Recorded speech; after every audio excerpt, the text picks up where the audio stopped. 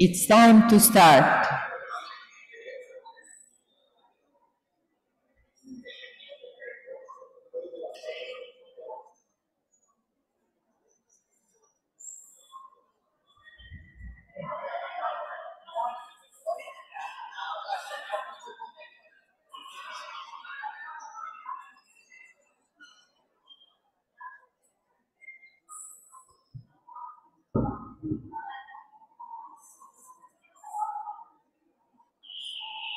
Before we start with the keynote lectures, we have an announcement.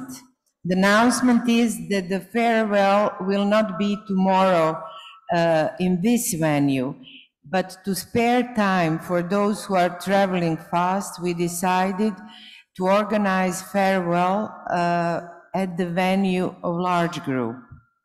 So the bus will wait for you later to return here, but just not to go tomorrow after the large group and stay for farewell there. This is the announcement. Also to remind you that during the lunch break there will be Agatin Agora in Art Gallery.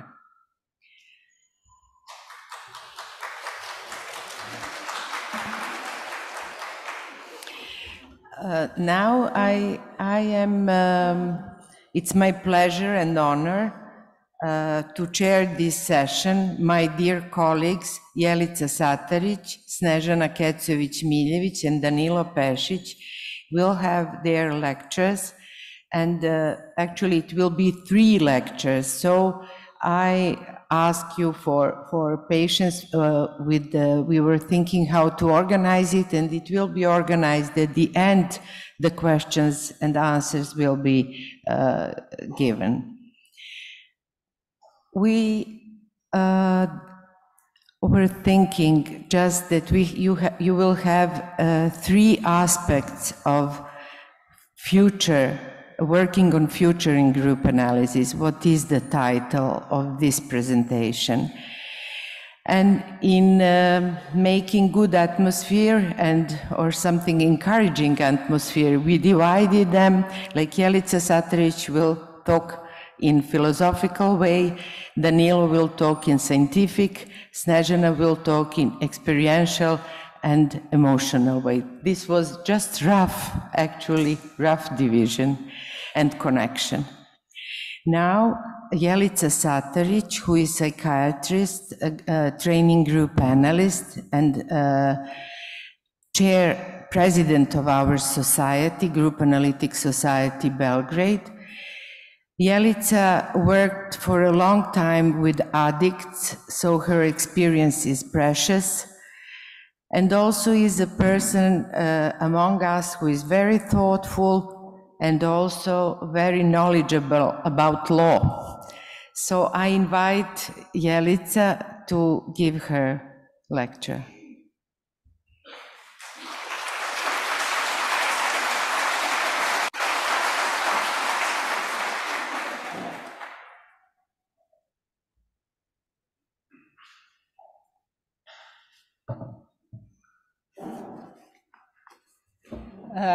Thank you, Tija, and thank you all of you, and thank you colleagues who are online.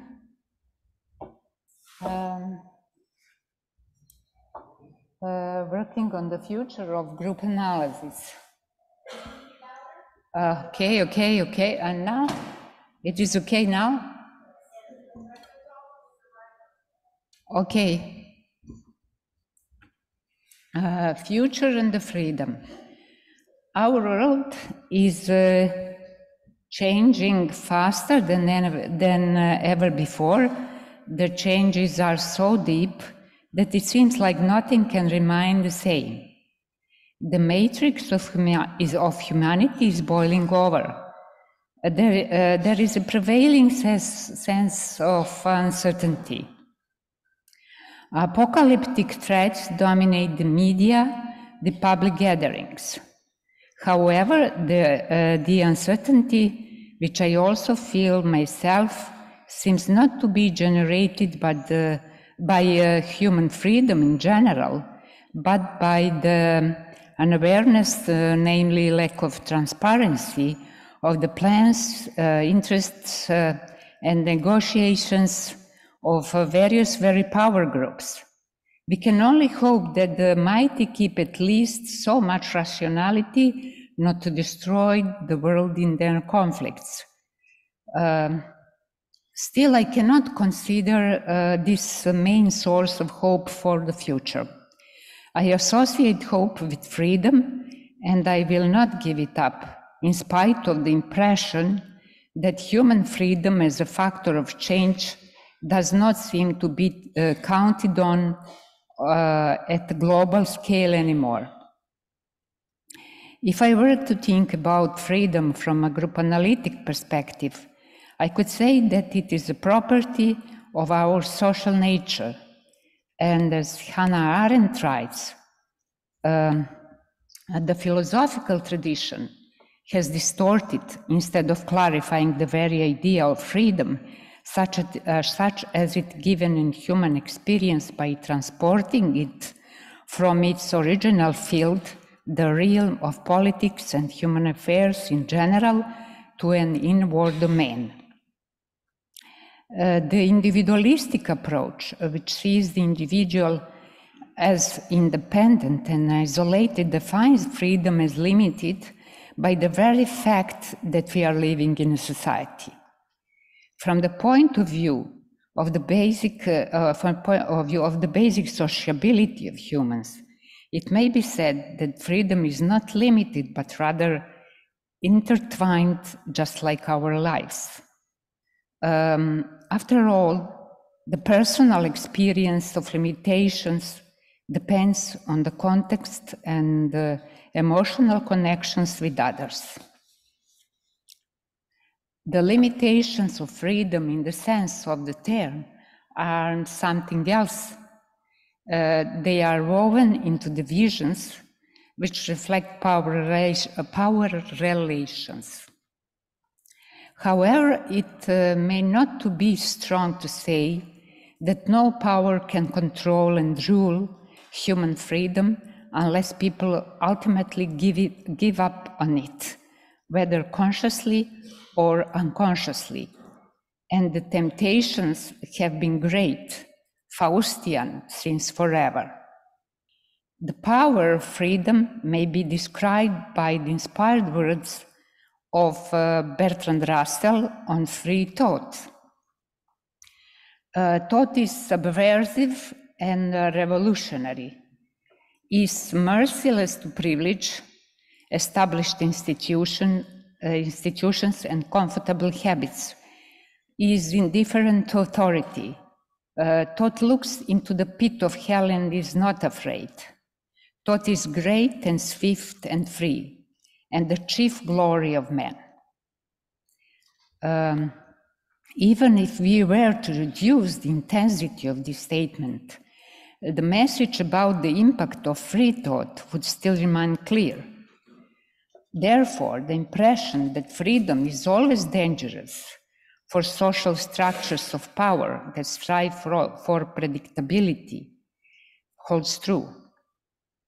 These structures are in a way necessary and might even reflect the human need for control of the internal and external worlds.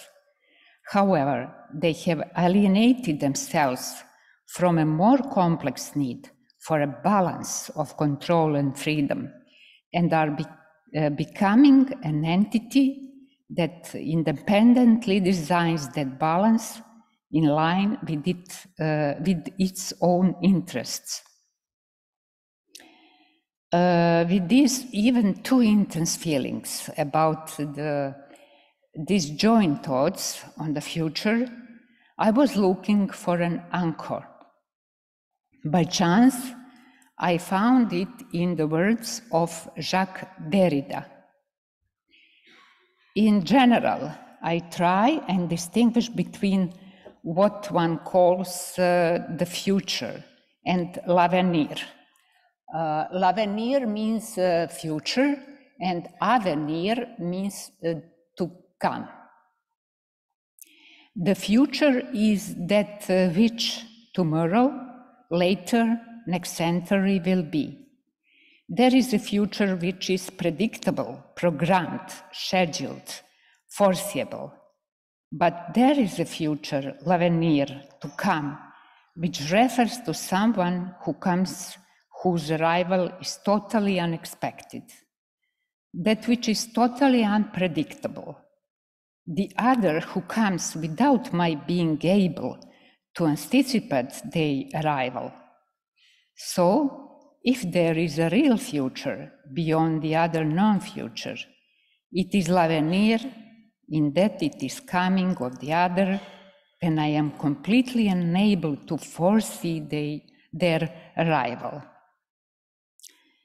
Both futures, the predictable and unpredictable, are of existential importance. Our relationship towards the two is unavoidably marked by responsibility. Predictable is that which science in general accepts as such. The principle of causality states that all phenomena have their cause. This cause is rarely simple and clear, and is usually complex. In the first instance, the effect of the cause is predictable and certain. In the other case, the result of interaction of numerous factors cannot be predicted. It is only possible to define the probability of the potential outcomes. The main goal, however, remains to discover hidden variables, as Einstein said, which will reveal the causal connections that had before not been understood. The quest for predictability and certainty is not given up on. This trend of thinking is also transferred to psychology and social sciences. However, the attempts to achieve a deterministic guidance of human choices and decisions still remain unsuccessful. For Hannah Arendt, though, freedom in its core does not mean freedom of choice or freedom or even freedom of will. Rather, it is the capacity to start something new, to do unexpected, to call something into being which didn't exist before, which was not given, not even as an object of cognition or imagination. Human nature and restrained freedom. Many disciplines dealing with the understanding of humans are trying to describe certain properties of human beings, mostly the mind, ethics, and freedom. Group analysis brings about a revolutionary twist to the individualistic approach through the idea of human nature as basically social. Fuchs writes, "Personally, I believe that the multi-personal hypothesis of mind is nearer to the true nature of events. And I believe, however, that there is a quite specific resistance against accepting mental processes as multi-personal phenomena. Perhaps there is a similar resistance to the idea of the social natures of ethics and freedom."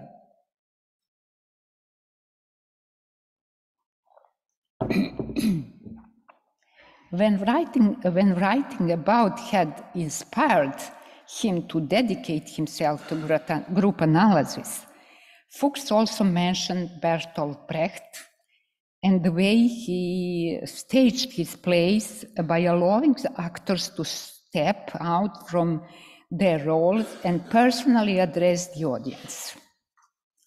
The particular purpose of this technique is to encourage in the audience the conviction that one need not necessarily act in a certain way. One can also step out of one's determining factors and decide to react and act differently. This freedom of choice, this responsibility, This release from fatalism impressed me. The psychoanalytical concept of the dynamic unconscious demonstrated how and why people sometimes choose ignorance without suspecting that this could lead to fatalism. The concept of the social unconscious exhibits a form of enduring consistency in preserving the structure of social relations and the psychological structures of individuals. The concept of social unconscious refers to existence and constraints of social, cultural, communicational, and technological arrangements of which people are unaware. Unaware insofar these arrangements are not perceived, not known, and if perceived, not acknowledged, denied, and if acknowledged, not taken as a problematic given, and if taken as a problematic, not considered with an optimal degree of detachment and objectivity, as said Hopper. It should be underlined that the notion of constraint does not mean only restraint, but also the facilitation of feelings and imagination. Perhaps the aspect of restraint is highlighted more than facilitation, which may give an incomplete picture of the reflecting of social unconsciousness in group processes. An example of facilitation influence may be found in the paper Nikola Tesla and Social Unconscious of Serbs.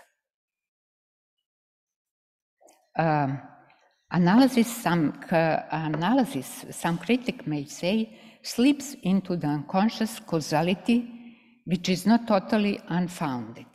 My impression is that in today's practice is not predominant, at least on a conscious level. However, unconsciously it may happen that we find it hard to resist the challenge of the hidden cause, especially in therapy. A more or less influential medical model leads us into temptation to discover the unconscious source of suffering and thus help the patients. It is also a major temptation in training, especially in supervision, when the supervisor and trainees are under the influence of the classical learning model according to which the knowledge which is conveyed is expected to explain and predict the further course of events. The theory of group analysis and application. The group analysis paradigm is constantly evolving and currently may be explained in short with Hopper words as a general approach to the study of socially unconscious processes and theoretical and practical attempts to integrate sociology, psychoanalysis, and the study of group dynamics within group analysis.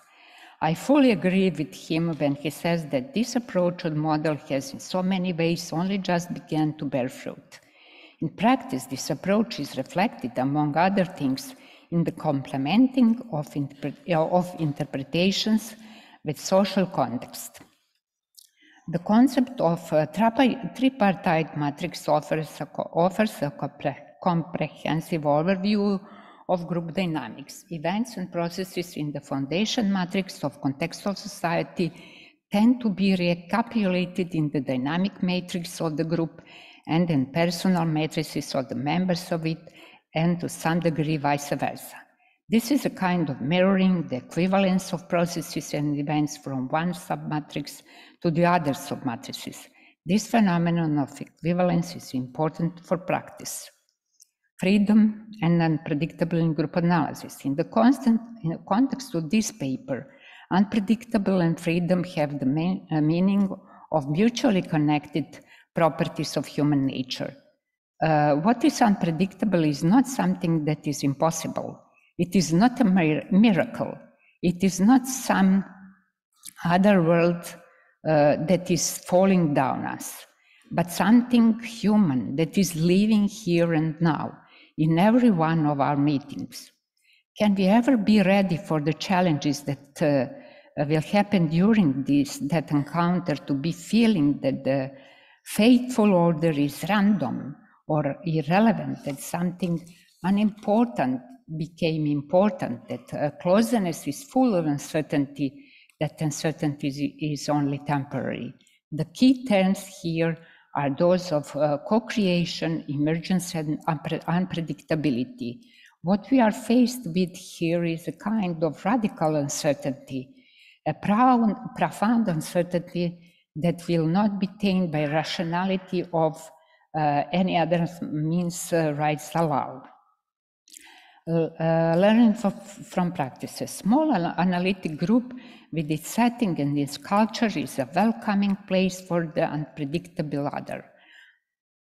It sometimes happens that a group member in a group whose members have known each other for a while shares their observation of thinking somehow simply addressing the group.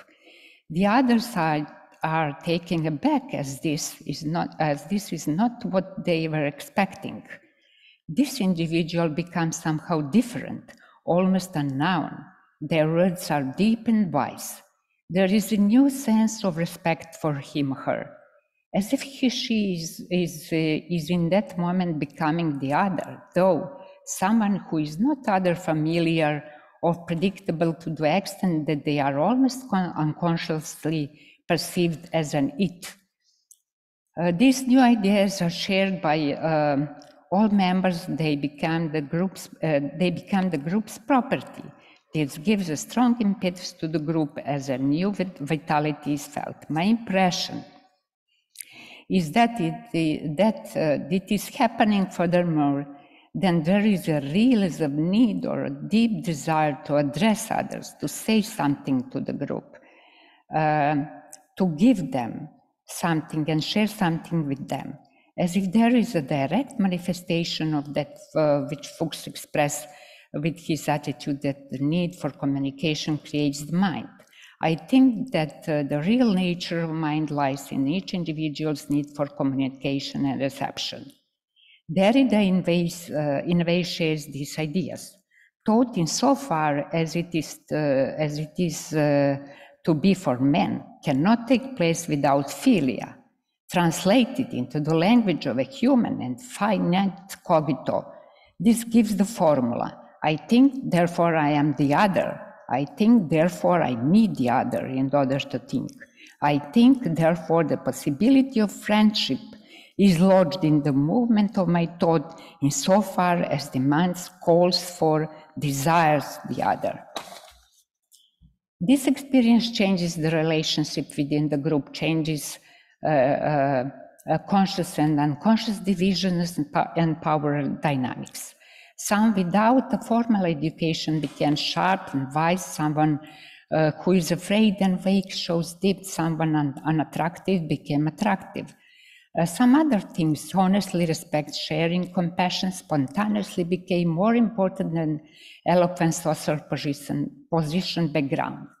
Others are not taken for granted as they carry unexpected words within.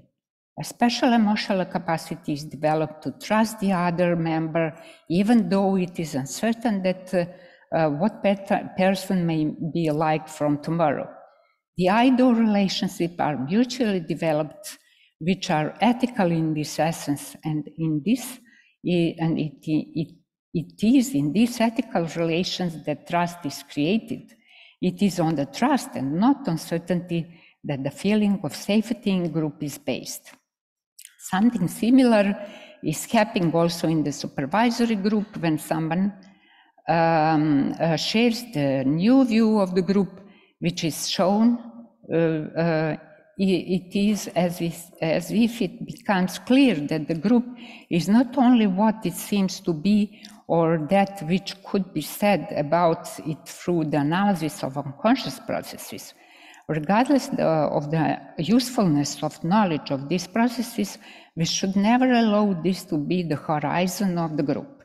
The optimistic and ethical scenario may be ascribed to a special purpose of the therapeutic group, which is to help people with their psychological issues. The members see the group as the place where suffering is talked about. People in the group are more attentive. They try to have compassion and understand other. However, it could also be the case that the group is seen as a more realistic display of life, in which every individual individually suffers without talking about this, since such behavior is often understood as a sign of weakness. The non-therapeutic application of group analysis approach to different forms of group uncovers the same that we see in the therapy group, the need for communication and sharing, mutual respect and empathy. In this context, I wish to refer to the reflexive citizen method, which aims to spread the love and for togetherness through dialogue and zajedničarenje. This method was developing for 12 years by Marina Mojović and me, and spreads now not only in Serbia but in other countries. When in a group the experience of equality and mutual understanding and compassion is attained, that experience, it seems to me, is never complete or total, not until the end. I would share here briefly my association and consideration about Derrida avenir. The arrival of the other is always shifted to the future, but the arrival itself is unpredictable. However, we often have the idea that the arrival would mean a complete arrival in its full extent to the end, but that which is in the arrival already exists here, although incomplete. It is something that is still not, something marked with the incompleteness, which that missing part, in fact, may represent its essence. This incompleteness is actually the source of the driving force in the present, which is designed to fill in these gaps. We often feel unconsciously that something is not the real thing if it has flaws. This leads to denial of such flaws in everything that we find important. It seems that the idea of experience of real thing is deeply rooted. Real therapy, real equality, real justice, real democracy. Facing with the incompleteness is painful, and in running away from what the pain, we may be running away from ourselves somehow. In the sense, the group as the meeting of divided worlds is always an experience that is to come, avenir, which is present but never until the end.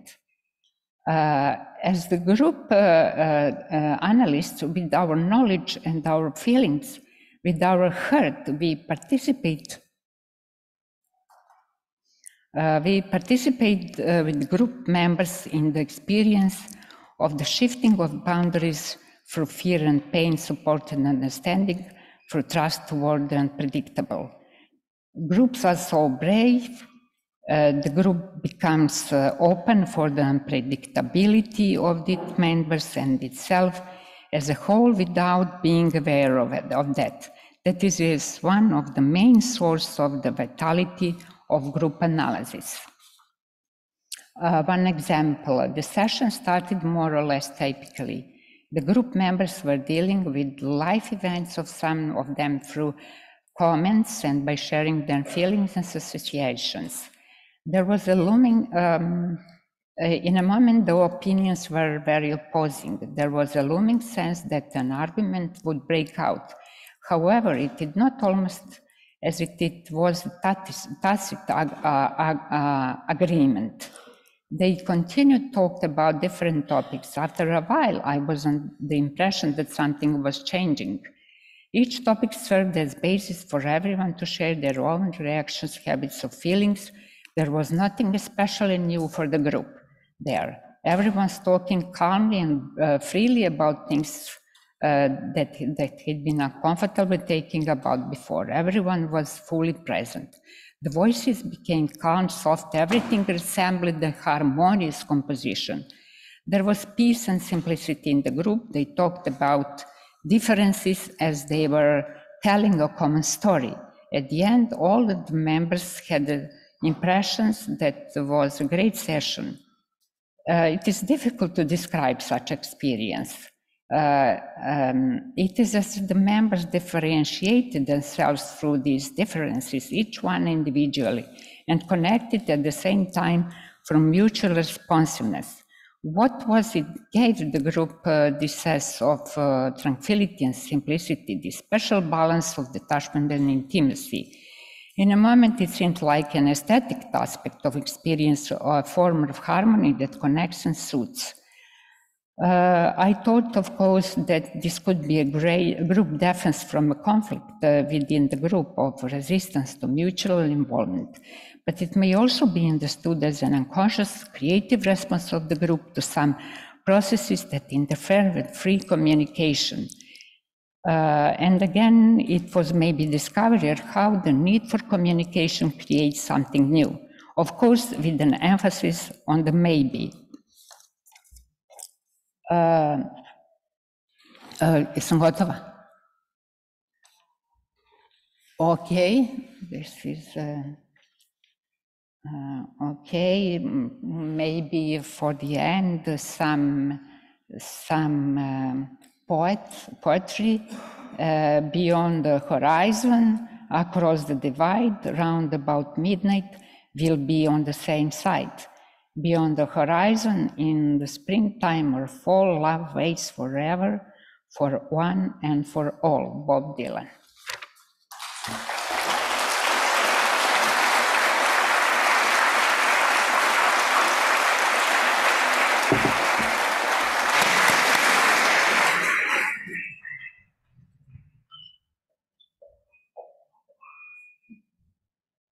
Thank you, Jelica. We would have many thoughts and discussions, but I owe you just that I didn't say one more thing that Jelica likes is rock music.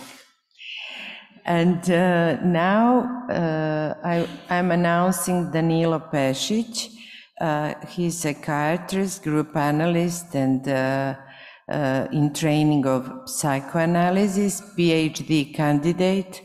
And he's also somebody who is very curious about these many fields he is in, and also very helping colleagues and our training through the connection of Institute of Mental Health and our society. So I announce Danilo Pesić.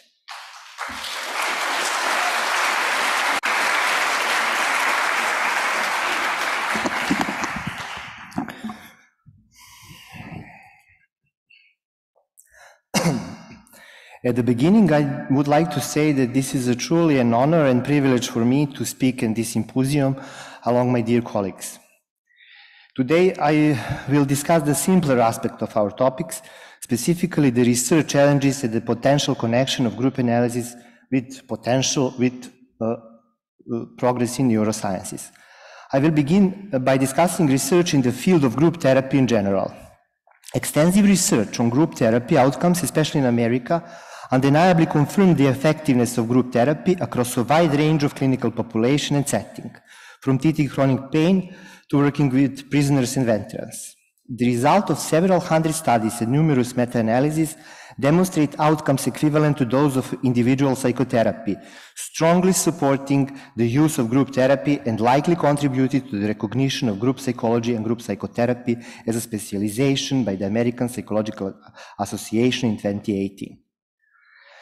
If we turn our attention back to Europe, where group analytic psychotherapy is likely the most frequently employed psychodynamic group therapy, we observe that the situation is entirely distinct. In the introductory section of the special issue of Group Analysis from 1992, which centers on research, Kenner and Winter state, for most of us, doing research may be a rather distant goal. Why is the case when Fuchs, similar to Freud, support research? Fuchs said, this concomitance of treatment and research is now a commonplace in medicine and is largely responsible for advances in the field of therapy. Maybe we can explain the difference by ideology of American pragmatism. Pragma in Greek means that which has been done. The philosophy of pragmatism emerged in the United States through the work of Peirce, James, and Dewey, significantly impacting the scientific field. In the spirit of pragmatism, emphasize empirical research, champion experimentation, strive for efficient and pragmatic resolution, demand immediate applicability, and ensure concrete utility, and you will receive funding for the research, and the therapy will be supported by health insurance. But the situation in group analysis is completely different. To the best of my knowledge, today we have only one literature review from 2006 and only one systematic review from 2012. The review was conducted by Sterner Lorentzen, Norwegian gentleman with the gold medal for the number of randomized control trials in group analytic therapy. A systematic review was conducted by Blackmore and colleague at the University of Sheffield. Lorentzen found about 15 studies that examined the outcome of treatment. However, for most of studies, it's difficult to determine whether it's group analysis or another dynamic therapy in a group. Blackmore and colleagues study examined the outcome of group analytic therapy and dynamic group therapy.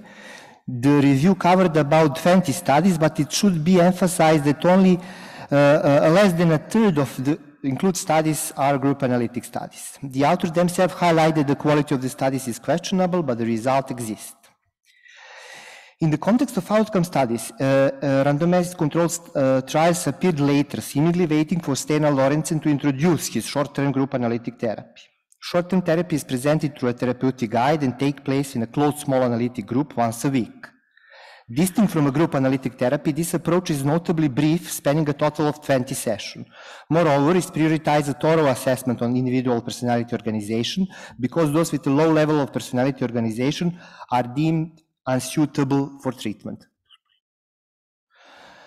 The therapist takes a more active role, encouraging early group interactions and cohesion. Considering the above, we could say that short-term group analytic therapy looks like a more proactive, younger sibling of group analytic therapy. The first published study compares the result of short therapy lasting for 6 months and group analytic therapy, long therapy, which lasts for 2 years. After the completion of both shorter and longer therapies, a follow-up and assessment is conducted at the 3rd and 7th year. It's very important. During the 3rd year follow-up assessment, both groups and short and long therapies demonstrate the similar outcomes. Over time, as expected, patients in group analytic psychotherapy experience changes notably, but significant changes appear to be more pronounced among individuals with comorbid personality disorder. Patients without personality disorder do not show significant advancement in long-term group analytic therapy. Short-term group analytic therapy transformed into focused group analytic therapy. It's a revised and expanded version of the approach described in the original manual, and integrate the clinical and research evidence that result from the studies mentioned above and the own approach described in the manual. The main idea is that limited time requires focus on the patient's central issue and disturb interpersonal relationship. The question of how much research we need evokes different answers. Lorentzen is clear in Contemporary Challenges for Research in Group Analysis, stating, we need to more research. Nitzum follows a similar line in his article Group Analytic Therapy on the Edge, mentioning, new theoretical development in group analysis has bypassed some of the most urgent issues in the clinical application of the method. First, the real problems of running group, and then in the end, he said, and the need for greater empirical research and outcome evaluation. Furthermore, he believes that research in group analysis is only in its infancy and holds significant potential. But in the harmony of these two voices, completely opposing tones are also audible. In his article, Group Analysis in the Time of Austerity, Dalal is not only critical of research, but also believes that it could jeopardize the essence of group analytic therapy itself. He firmly expressed the stance, research that group analysis ought not to go down the route of the being tested and manualized, and it's the norm in academic psychology today. And if it were, the product would not be the recognizable as group analysis. Practitioners wouldn't have to learn to be psychotherapists anymore. They would just need to follow the manual according to him. For Dalal, group analysis is more than just therapy. It's inherently subversive and embodied both ethical and political dimension. In his latest book, The Cognitive Behavioral Tsunami, he offers in-depth critique of cognitive behavioral therapy, pinpointing in tendency toward hyperrationality. He sheds light on the idea he labeled as cognitive illusion, emphasizing the mistaken belief that humans are primarily cognitive beings. He also delves into the topic of the overproduction of publication in cognitive behavioral therapy, highlighting an instance where a single study gave rise to 25 distinct publications. He suggests that the core issue is not with the therapy itself, instead the overarching hype and how it's often presented and applied are matters of concern. Maurice Nitzon's perspective sharply contrasts with that of Farhad Dalal again. In his book Beyond the Anti-Group, Survival and Transformation, Nitson dedicated a whole chapter to group analysis and cognitive behavioral therapy. He argues that the theory behind group analysis is both underdeveloped and lacks theoretical coherence. Highlighting the potential intersection of the two methodologies, Nitson shares his experience supervising group CBT session. In this session, CBT therapists were exposed to and educated on the group processes, a topic which they were previously unfamiliar, offering them a deeper understanding of group dynamics. Nitson believes that such exchanges can provide valuable insights and aid in establishing a more robust theoretical foundation for group analysis. The question arises as how two training analysts from the same school can hold such divergent opinion. Does this discrepancy highlight the looseness of group analytic theory, which seems to accommodate entirely different principles? Furthermore, it's compelling to know how CBT, a modality centered on altering thoughts and behaviors, and one that doesn't engage with transfers and countertransfers, will align with the theoretical coherence of group analysis that Nitson advocates for. Not only do disagreements exist of matters of research and their stance towards CBT, which is deemed of lesser importance, but there is also divergence concerning a key concept of group analytic theories such as the social unconscious, which finally introduced some coherence into the theory. The theory of group analysis has established itself as a nexus between sociology and contemporary psychoanalysis. Additionally, the notion of social unconscious has evolved to become an integral component of foundational theory of group analysis. Dalal is firm about the definition of social unconsciousness that is devoid of any influence from individual psychology. He passionately advocates for the language of group analysis to be free from the influence of individual psychoanalytic viewpoints. He even expressed reservation about Hopper's delineation of social unconscious, suggesting that Hopper's interpretation is rooted in individual psychoanalytic concepts which only later accommodate the social dimensions. The weaker version aligns with the orthodox view of Fuchs, where the individual exists first and the unconscious subsequently enters. In this view, the social is poured into the individual as into the vessel. Conversely, the stronger idea proposed that the social unconscious essentially is this unconscious vessel, implying that our unconsciousness is fully shaped by the social. According to this perspective, the social unconscious is not just an element of psyche, but its very structure, its container, or even its fundamental framework. Dalal criticized Fuchs for not fully abandoning orthodoxy and Freud to embrace Elias' radical view. On the other hand, Nitson lauds Fuchs for this very approach. According to Nitson, Fuchs' ability to merge both perspectives is a strength rather than a weakness. The reason is that Fuchs is primarily a clinician, and in clinical practice, he said it's currently impossible to work solely for a social perspective. Nitson has expressed reservation about the clinical application of social unconscious concept. He feels there's an overemphasis of labeling it as the hallmark of contemporary group analysis and as a legacy to future generations. He also stated that the notion that the individual is an abstraction has become a fixture, almost a sacred tenet in the culture of group analysis. Yet, from a clinical standpoint, our primary duty is to the individual. He stated that we bear responsibility for individual patient well-being and answer to them. The history of group analysis is characterized as a complex, confabulatory, conflictual, and conglomerate, with theoretical framework being labeled as a broad church. The intricacy of group therapy can be challenging. Even though its literature is rich, it can also be puzzling. Several authors argue for the need for more distinct and clear concept clarity. Looking ahead, Nitson stressed the importance of being ready to explain to potential clients in the future how group analysis functions and its efficacy, while providing practitioners and educants with an understanding of the foundational theories upon which it stands.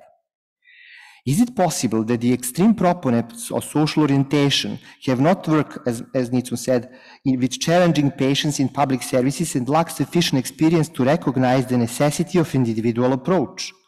Or Nitsun didn't utilize Mate Blanco telemicroscope and observe fluid unity instead of dichotomy and realize the individual as just one level of group?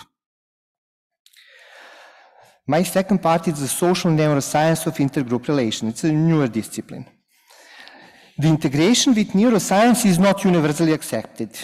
In his work, The Future of Psychoanalysis, Richard Chezik argues that psychoanalysis is fundamentally hermeneutic, and he envisioned its future in a deeper connection with social science rather than neurobiology. The neuroscience of intergroup relation is a rapidly advancing field with numerous studies focusing on areas such as neuroscience of intergroup violence, the neuroscience behind the ideological bias and extremist behavior, and sociocultural neuroscience perspective. There is a new book, Molenberg is editor, and Ivan Urlic is preface, I think. How much this can deepen the understanding of group analysis remains to be seen, but let us remember Fuchs' words, taking for granted that a future psychoanalyst needed to experience in neurology. I'll provide an example of serious neuroscientific study that uses neuroimaging and an example of theoretical connection between group analytic and neuroscientific knowledge. Recent converging neuroimaging research has shown that pro-social behavior is associated with 3 brain networks. The first is responsible for first-hand rewards, is dopaminergic pathway center in the striatum. The second linked to the emotional salience network and empathy network. And the third is a self-control and mentalizing network involving in prefrontal cortex. Molenberg et al. Performed fMRI study where participants could give reward money or inflict punishment, electroshock on either in-group or out-group members. This study revealed that favoring an in-group member feel more rewarding than favoring an out-group member. 2 fMRI studies show distinct patterns for in-group and out-group member pro-social behavior. Pro-social behavior towards in-group members activates the striatum, the reward center, explaining its automatic nature and its self-rewarding. Assisting out-group members activates the mentalizing network and requires more effort. Isn't this further evidence of our deep-seated emotional need to belong? People need to favor the group they belong in order to feel good about themselves. One of the reasons for creating an us is the need for a group to belong to one that we can nurture so that in return it nurtures us. The group is idealized so that we can delight in the reflection of this glory.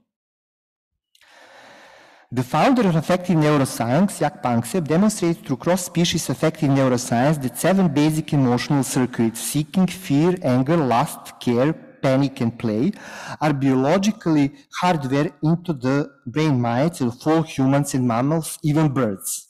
These 7 universal emotional motivational circuits are ancient transmitters and receivers we all possess, enabling us to recognize emotions in ourselves and in others. Each emotional neurocircuit is associated with specific cues, such as motor signs, vocalization, facial expression, cadence of breath, blink rhythms, pillar actions, sweating, blushing, tail wagging, which could form the neural basis of foundation matrix. This exemplifies the deep connections not only within humanity but also bridges us to other species. Burut stated that the circuit could constitute a substrate for the foundation matrix representing our collective experience as a species, including unconscious aspect. Claire Basha is on the same path in her work, Neuroscience and the Social Unconscious. I am in the end. Numerous work by Alan Shore have demonstrated that interbrain synchronization occurs through the connection of right hemisphere in individual. The central node of this connection is the right temporal parietal junction, which represents a crucial point of social brain. From the works of Van der Kolk, we understand that trauma leads to hyperactivation of the right brain and the right amygdala, while the left prefrontal cortex becomes inactive. We lack words for emotion, overwhelmed by internal sensation, and due to the thalamic blockage acting as a filter, we became sensitive to every stimulus. This is just my speculation, but could this happen in a large group? With so many active right brains, there is a great opportunity for communication and connection, but due to their strong activation, they simultaneously block the left brain, preventing us from finding words. We are flooded with sensation, both internally and externally, similar to experimental PTSD. And we may withdraw into dissociation when it becomes too overwhelming, silently suffering even when others are present. Eventually, this can be overcome by the effort of connecting with others. To advocate for the group analytic approach in the future, we must emphasize both the benefits and the objective effectiveness of thinking together. Elias provides insight into this, pointing out that thinking did not evolve in isolation. It began with the collective activity of hunting. Speech then emerged to enhance this activity, followed by the advent of thought. This progression illuminates the social nature of thinking, which originates with groups and its collective possession. Thank you.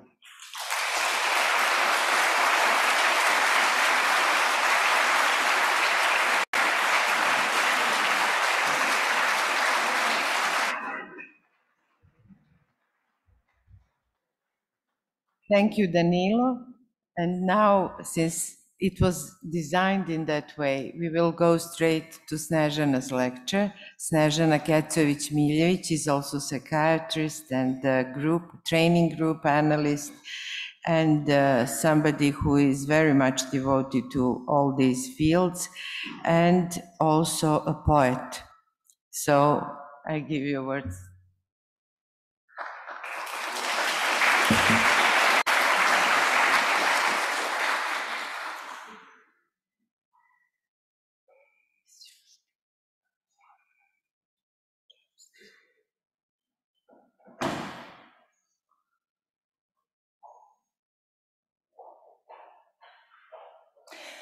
Dear colleagues, I'm very glad that I am here in front of us, together with my two colleagues, Jelica and Danilo, and to have opportunity to share with you some thoughts about the future of the past and how past connected with group analysis is present now and here.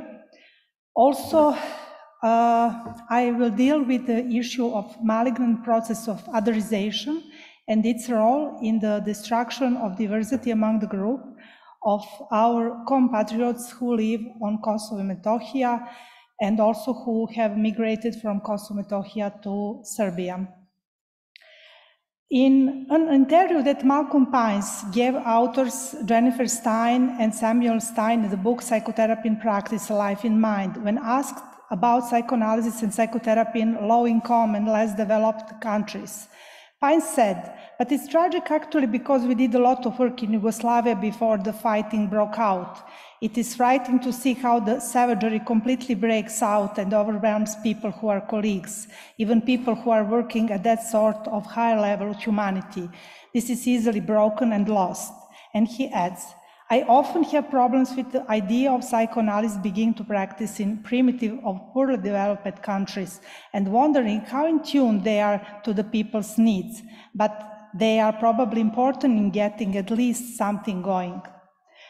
Pine's disillusioned tone and belief that the brutality of the wars in this region in the 90s jeopardized the fledgling group analysis and rip the ties between colleagues can be viewed today as an echo of events chronologically close to the time of the interview.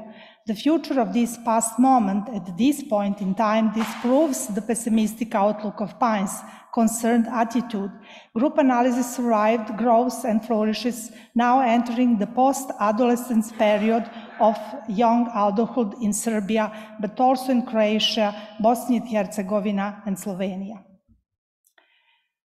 Are group analysis a weak and insufficient cure when people are confronted with massive calamities like the ones we are facing today between Russia and Ukraine?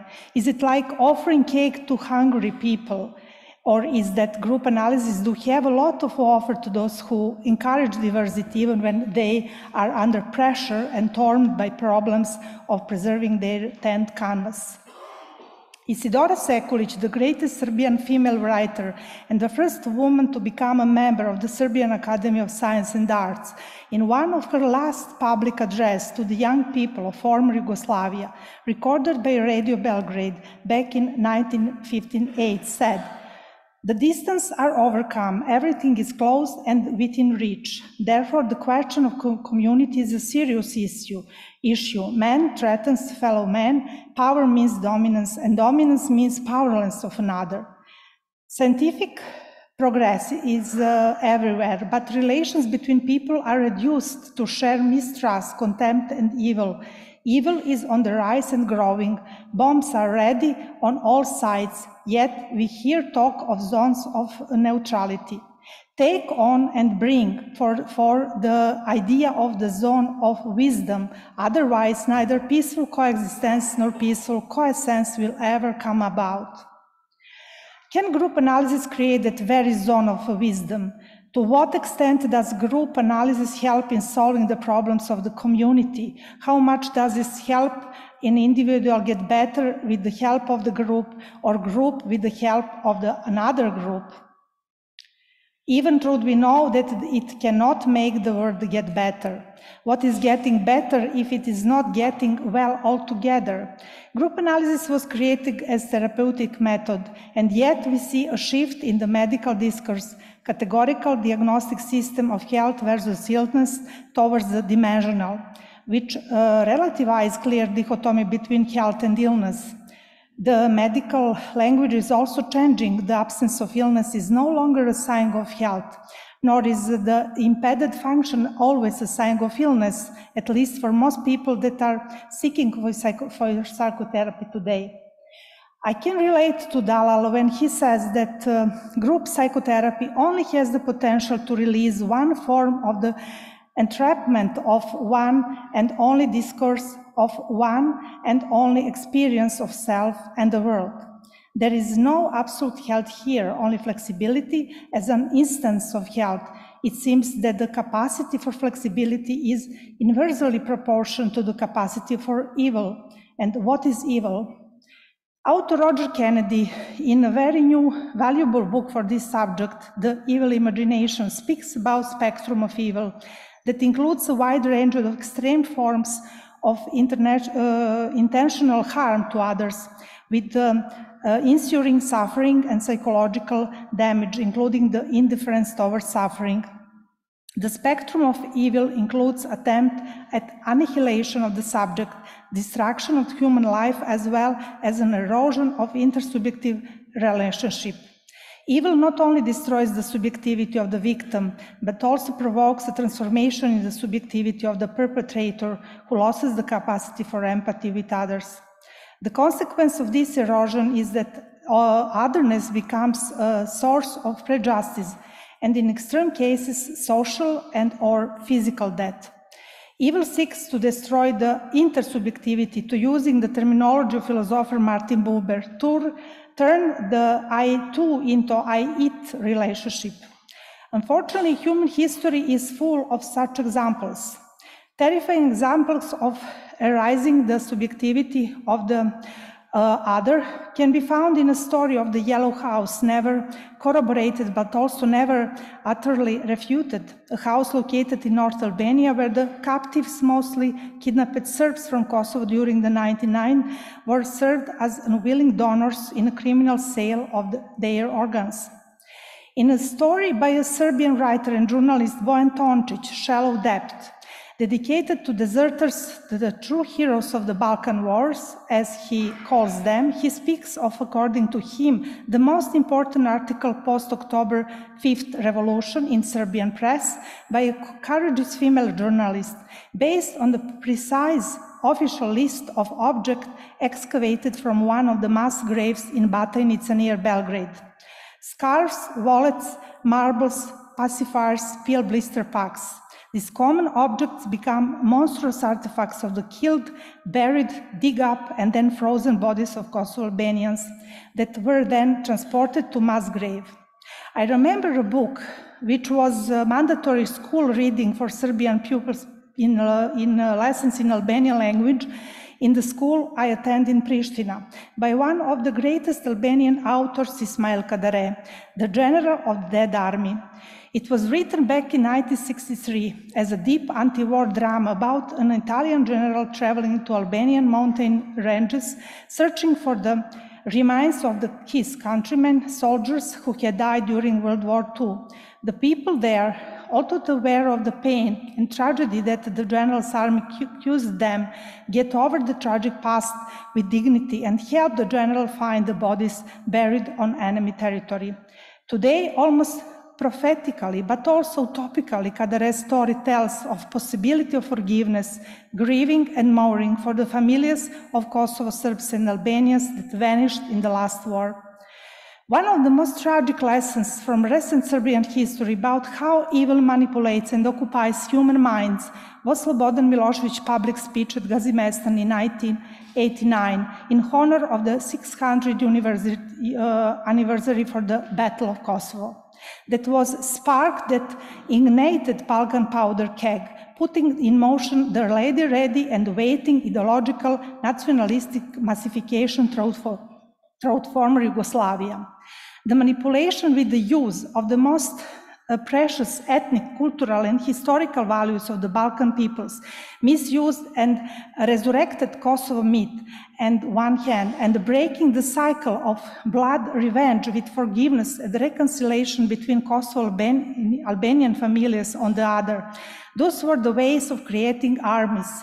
Both the Kosovo Serbs and Albanians succumbed to it, occupied by dangerous and destructive political and ideological manipulation with their own history, tradition, ethnic and cultural values, that many of which they shared for centuries. All of a sudden, Kosovo and Metohija become a space where there is no room for other, nor had there been a counterbalance vision other than an intense process of otherization, which Kathleen Tyler defines as creating a social gap between us and them. The road to Auschwitz was paved with indifference, said Jan Kershaw. Evil was unfolding, and many of us were just silent, passive observers in the war scenario. This is probably why the arrival of the first generation of educated group analysts from Belgrade to Kosovo and Metohija in early 19th seemed like offering cake to the hungry, as well as the attempt to explore possibilities for dialogue, for the survival of the coexistence of Kosovo Serbs and Albanians. Or was it just an attempt to create an impression of getting at least something going? To some of us in Kosovo and Metohija back then, this breath of unrealistic optimism meant a lot, for it was a small window into that zone of wisdom. 2 decades later, the local reflective citizens dedicated one moment themselves to empowering the remaining Serbs in Kosovo and Metohija, but there was no possibility for dialogue with the significant others, Albanians. Dala's view of identity through the concept of inner group and relational phenomenon I find important for the following question, one of identity, ethnic identity, and ethnicity. The plurality of human belonging is a reality, and belonging is the thing that immediately leads to identity. The plurality of identity is the reason for its potential richness, but also fragility. There is a constant danger of slipping from one identity to another, of one kind of us to mutate to another kind of us. An ethnic group is formed by members based on their subjective sense of belonging, but speaking in terms of the radical focus, the subjective sense of belonging is actually formed from their inner group in an individual, and as such, the ethnic identity is also a phenomenon embedded in the network of social interactions. Ethnicity is a component of identity, and it's complex due to its fluidity, flexibility, dependence on context, and possibility to be manipulated with, and like all ethnic phenomena, it often carries a strong emotional charge and irrationality. Modern ethnicity theorists are moving to the focus of their research from culture to studying boundaries and social interactions. A group is not defined by cultural characteristic, language, or religion being different from another, but the process of interaction and communication lead to a need for symbolic separation that make the difference possible and visible. In that way, ethnicity becomes a question of relations, relation phenomenon, not a statistic trait of a group. It ensues from contact, not from isolation. For the needs of this part of paper, I used the research of ethnologist Sanja Zlatanović, which dealt with the question of ethnic identification of Serbian community in southeastern Kosovo in the post-war period, and my personal experience of repeated stays in Kosovo and Metohija enclaves. I will try to place this group analytic viewpoint in the ethnologic background of this community. The ethnicity of Kosovo Serbs is mostly native to those parts that are still living in Kosovo and Metohija stems from historically very deep and strong habitus, a second nature, according to Elias, whose multiple layers result from intergroup relations with a number of significant others: Kosovo settler Serbs, Kosovo Croatians, Kosovo Albanians, Kosovo Turks, Romanians. In the same before mentioned interview, Malcolm Pines shares his opinion that everyone should know more than one language, a social, intellectual, professional language. He refers to a Russian author Bakhtin, who wrote about monoglossia and heteroglossia. Monoglossia is when one dialect attempts to present itself as only language, like the language of Marxism at that time. But true language is always heteroglossia, and it is constant inner dialogue or dialectic between different languages. This opinion of Pines mirrors the already mentioned theory of plural identity and polyphony of the inner group. The dialect of Kosovo Serbs, due to centuries of relation with significant others, has a polyphony of narration, heteroglossia, and dialect is of inner diversity of voices. Language is considered one of the most important aspects of ethnicity. Prizren South Morava dialect is far remote from the Serbian standard language, and so diglossia is reality for Kosovo Serbs, but also for Kosovo Albanians, whose dialect is different from the standardized form of Albanian language. Due to this marked diglossia, the Kosovo Serbs are often viewed by their countrymen in Serbia as non-pure Serbs, similar to Albanians, and thus exposed to stigmatization. The linguistic diglossia is one of the basic elements setting up the boundary between us and them, by the Serbs living in Serbia proper, who are preaching for impermeable borders, equating language and nation, and promoting the process of modernization, even toward their compatriots. People from Serbia proper put their countrymen from Kosovo to the farthest end of otherness, also due to the so-called chain of orientalization of another, the tendency of people from Balkan to present their neighbors as more oriental and thus more primitive and conservative. The life of Kosovo Serbs in the post-war territory has been shaken to the core in the past 2.5 decades. In a word, a ghetto-like life in the enclaves.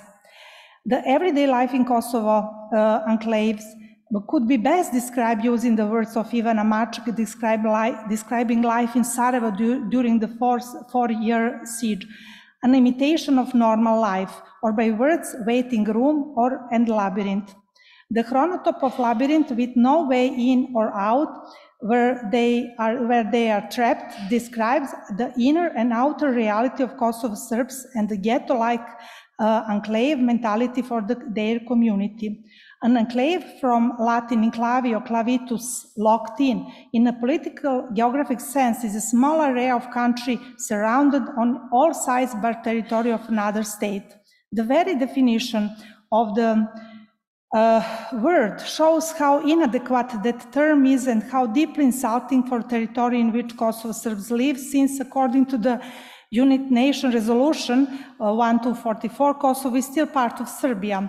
Older people often share the view of men I talked to in the village in Vrbovac. When his Albanian acquaintance met him and asked him, surprised, how come he hasn't yet moved to Serbia, insulted, the man answered that even if he, Albanian, were to make a davul, a musical instrument from his skin, and start beating on it for Ramadan, he would still even skin stay in Kosovo. Kosovo is Serbia, quote, Kosovo is Serbian even if there were no Serbs in it. It is an inseparable part of us. It is, I don't know, as if somebody took a part of your body and cut it off just like that. Some analysts describe the mental image of a state as a figure of nourishing mother. A mental image of a nation is more than an immediate community of people because you have to imagine place, to body, homeland. The inhabitants of a nation state may have personally visited only a small part of their nation territory, but their attitude towards that territory do not depend on their personal contact to the physical space. A national identity is somehow an unconscious category. In Kosovo and Metohija, there is an extensive process of cancelling out the other and an intensive process of hegemonization and strengthening of ethnic identity of Kosovo Albanians by the new winners. This intense process of otherization also leads to social death of Kosovo Serbs. The political centers of power from both sides try to direct the complex identification of Kosovo Serbs and Kosovo Albanians towards clear-cut forms to eliminate everything that is the result of mixing and hybridization that they view as contamination. The post-war Kosovo is, I would say, a picture of betrayed hopes of both parties. Peace in Kosovo should have only future, even thought in the north and in the south, the use of two words for it, that sound completely differently. Budućnost and arme, says Peter Handke. It is hard to describe the position of Kosovo Serbs in Kosovo and Serbia in a word. They are their own among aliens and alien among their own. Yeah, I will skip the example.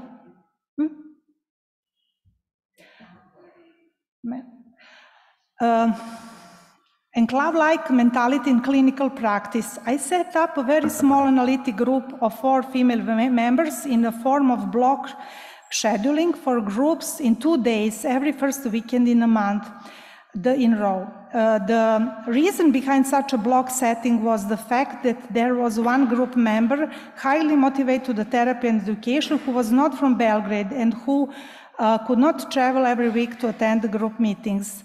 That year, organizing the group in a hybrid form was unimaginable for me. It is in the first 2 months, the group lost 1 member, then gained a new female member, and not long after, a first male member. The man quickly adopted the role of monopolist, domineering the group, and was exposed to very harsh attacks by the United Woman. After a couple of months, he left group, leaving the female members with a great sense of relief and me with a substantial debt. In the second year of the life of the group, one member decides to leave the group, dissatisfied with the block schedule form. She asked for sessions to take place once a week, which was not possible for that group, so she stops coming therapy altogether. After this dropout, highly regular attendance ensues. I was intensively overcome by contrasting feelings of helplessness and anger toward the group. During the session, the members deal with everyday matters superficially, chatter cheerfully, and I have an impression that I'm leading a monthly clubbing and not a therapy group. Intimacy issues are widely avoided. I was struggling to find a patient who would agree to block schedule therapy. At the end of the group's 3rd year of life, just before the summer break, a member asked for an individual session when announced that she is desperate because of a sudden break with her partner of 2 years. Her partner is the former group member that left the group after she insisted we change the block schedule to weekly session. They knew each other before entering into group therapy, but they started dating after one of them left the group. That was new for me. Only Then, after 3 years of therapy, I found out that I formed a group with members, out which 2 were laid in a relationship. An image of an anti-group Trojan horse that came to my mind was strong, and so was a mixture of anger and feeling cheated. Going back for a moment to my emotional state when that group member insisted for us to go back from a block schedule to weekly session, I could remember a particular personal feeling of restraint to switch to weekly regime. I could only describe it as a feeling that both the group and I were being held hostage, locked in form of the outside within the imposed block schedule, and that quality of being locked in which was serving the needs of one member led to a specific group situation, a group with a small number of members, completely gender homogenized, with the growing anxiety that it will disintegrate due to irregular attendance, and irregular attendance because of the feel of insecurity, the feeling of being locked in form, the outside and closed off to admittance of new members, especially those that would disturb the homogeneity of the group. Men, I mean others, fear of new dropouts, which would mean disintegration of the group. In the group matrix, there was a secret of 2 members being a couple. The group was suffocating in the enclave mentality, the atmosphere of labyrinth, and passive expectation that salvation will come from the outside, from a messiah born out of the coupling. The sudden outbreak of COVID-19 and switching the online sessions once a week liberated the group. A male member was introduced and he stayed on, and the group continued to operate in a much more productive and free way. Discovering enclave-like mentality in small therapy groups as a social psychological retreat, I consider an echo of deeply unconscious processes born in the part of the foundation matrix that could be called the national unconscious due to outer social circumstances, and whose echo can resound in every therapy group and each and every one of us. I will stop here.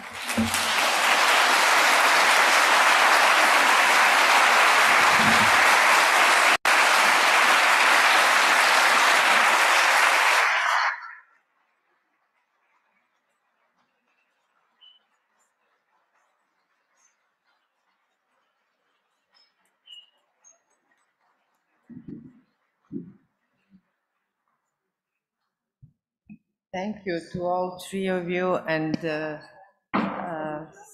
Snežana, especially for this last example of enclave mentality, how this like a labyrinth.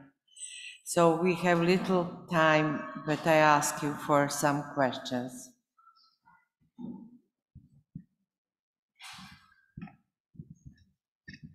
I would like to thank. I can speak without a microphone, thank you. Okay, I would like to thank all 3 of you, and I can hardly find words, but Jelica, thank you for this wide camera that I followed into realizing the small, and Danilo, thank you for teaching me something new, and well, the last I can hardly talk, but I thank you for your courage, and I would like to more of these in the future. Thank you so very much. I'd like to echo what Sanja just said about the last presentation, because I think it was an impressively courageous attempt to address the political dynamics and problematics of Kosovo, and it's very much appreciated. But I think it's handicapped by a non-dialectical model, because you're trying to address dialectical historical processes with a model that is insistently non-dialectic, because it has shed the roots that Fuchs had with the Frankfurt Institute and with that whole dialectical way of thinking. And I feel that in a sense that's a contradiction in the way that the the situation in Kosovo is approached from a traditional group analytic point of view. And I think there were contradictions in the earlier papers as well, because as I read Derrida, the essence of Derrida is to subvert, to challenge the traditional discourse, to challenge its roots in the hegemony of European and Western intellectual thought. And yet, in the presentation, it's incorporated seamlessly into a positivist discourse that is rooted in those very traditions that Derrida is so critical of, which seems to me very contradictory. And I think in the second paper, there was the mention of the term ideological bias. But the paper repeatedly quotes Danilo, who, as I read him, has said very clearly, there is nothing beyond ideology. There is no alternative to having an ideological position. And yet the term ideological bias implies that there is something else. There's some other kind of objective view that is not biased by ideology. So again, there's a contradiction in the way that Dalilo's work is read, because it doesn't seem to be really understood in its consistency, in its entirety. And the basis of his critique of CBT and that whole research paradigm, is, I understand it, is that it is inevitably an embodiment of an ideology in the way that Foucault understood the relation of knowledge and power, and not that it is ideologically biased away from some objective norm.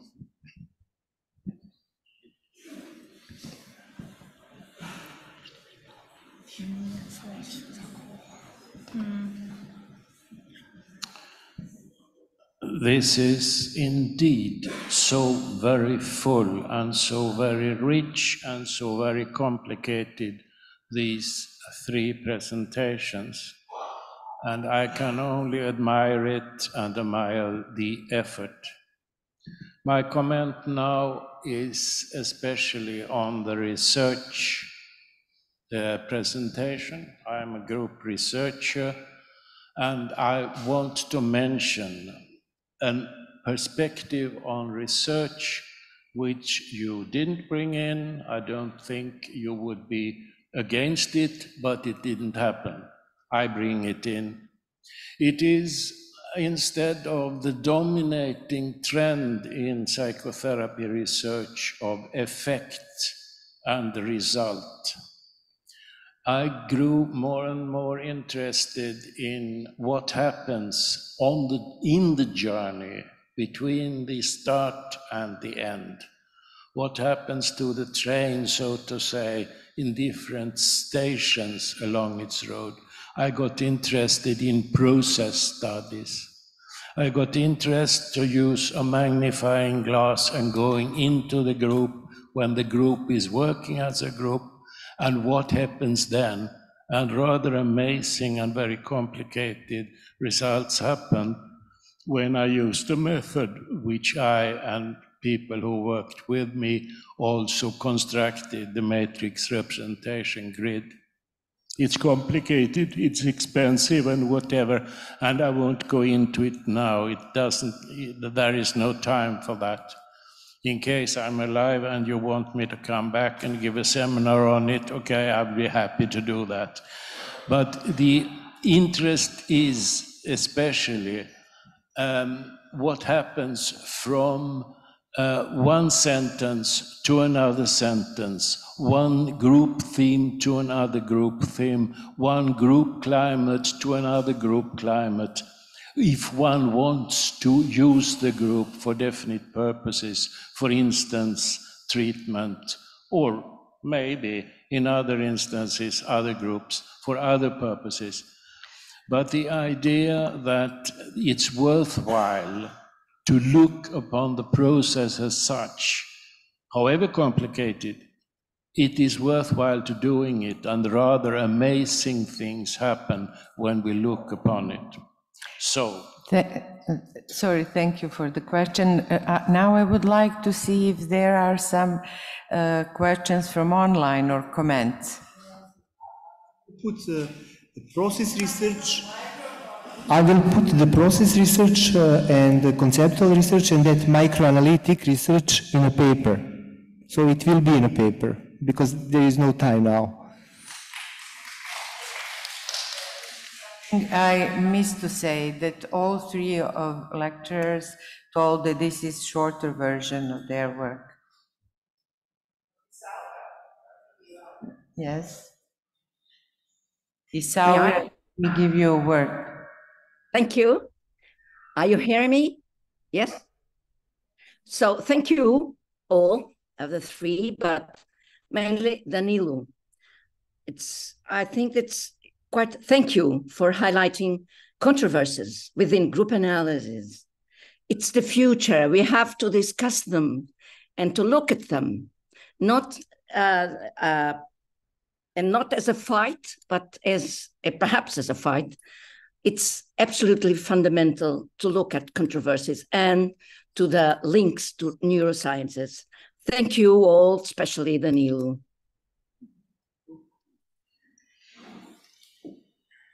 Oh, yes. Okay, thank you. So thank you so much. I really appreciate all the work that's gone into those. I was just writing and writing. I've noticed a theme, which is about absence, or what I call a perturbation. John mentioned what's missing, what's not being said, and it's a really useful indicator of several things at once. Absence is an indicator of trauma due to dissociation. The absence of people after a war is obvious. The absence of what can be said in a group is evidence of possibly an abuse of power by the conductor or members of the group. And also the physical impingements on people who can't enter the group, their absence because of economic restrictions, and also group taboos and cultural taboos, that there are certain things can't be spoken about. So that very simple question, what's missing, what's the perturbation? I wondered if you had any thoughts about that in your discoveries, whether that has an echo for you in your work, whether you've noticed the gaps and what sense you've made of them. Do you want to say something? I have only one association on your questions. It is enclave-like psychology in my group. We was captured in enclave. That was the feeling of the people who are in enclave. Powerless, somebody else outside of the door making decisions in their names, without possibility to go out and to stay there, going around in a circle in the labyrinth, without life. I think.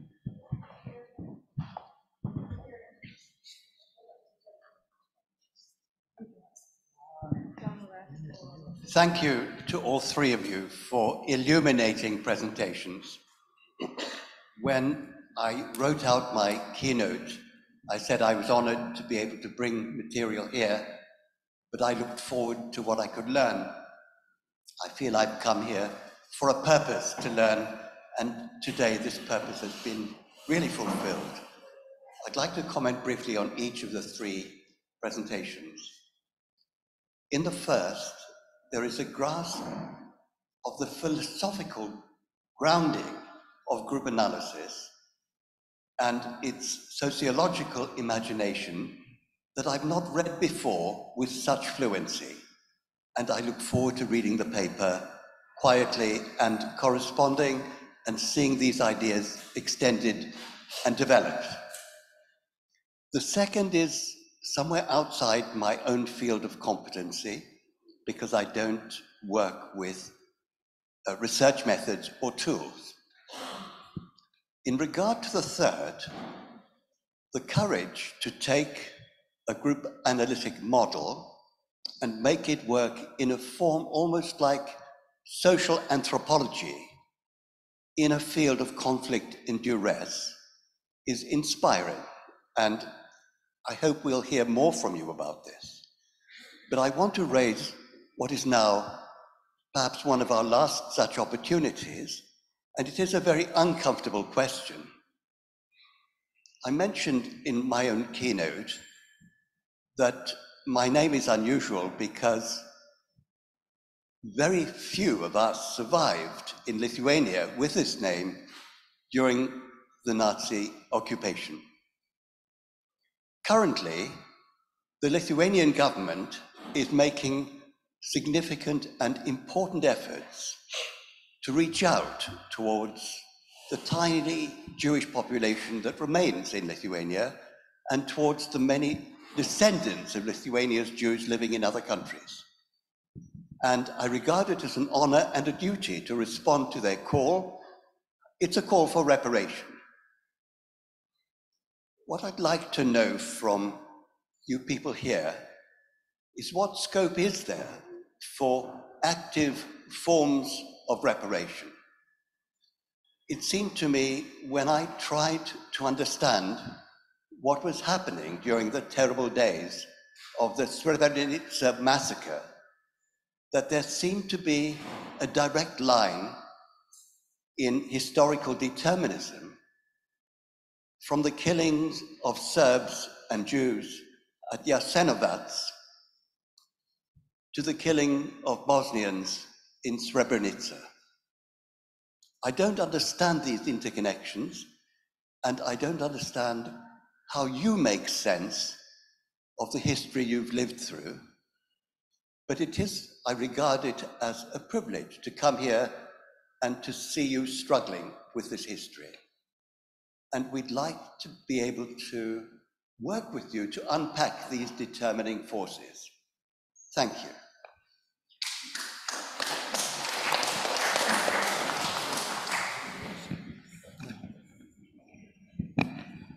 Would you like to comment or? John spoke about transgenerational trauma that is transmitted, and actually, maybe I'm not as a chair to give an answer, but just to comment that this, I think, was really a big part in war that happened in 90s, because unmourned lost people, it was mentioned, were source of unworked through feelings and maybe a good base for propaganda and fear that this will be repeated again. So I believe that among other things, this was something important. I don't know what you.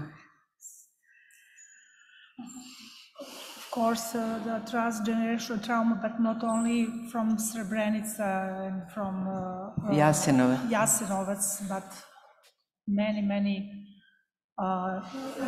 centuries, many centuries ago, and many years ago, and a lot of history of people in Balkan is connected with wars and with traumatizing and with transgenerational trauma. That's not only 3 generations. But of course it is a question, how can it stop? Is it stopped now?